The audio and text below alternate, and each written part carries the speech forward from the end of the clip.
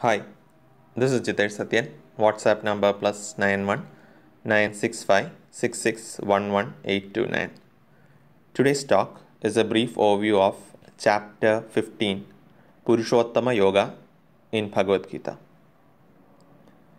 In this chapter, Krishna compares samsara to a peepal tree. It is well rooted and hence is hard to destroy.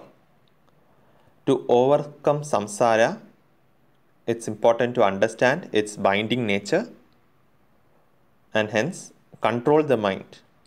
Free yourself from false ego and delusion.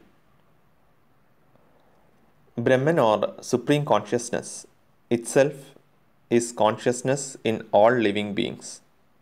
Supreme Consciousness is same as individual consciousness. Jivatma, Paramatma, Aikyam.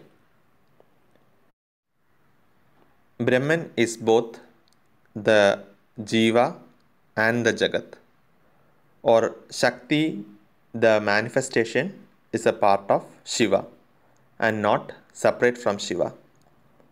Everything in the universe can be classified as either Kshara, which is perishable, and Akshara, which is immortal.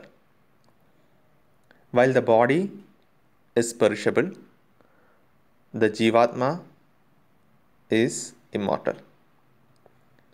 Beyond these is the Paramatma or Brahman, who is also called Purushottama. Knowledge of Purushottama leads a person to fulfillment, moksha or liberation.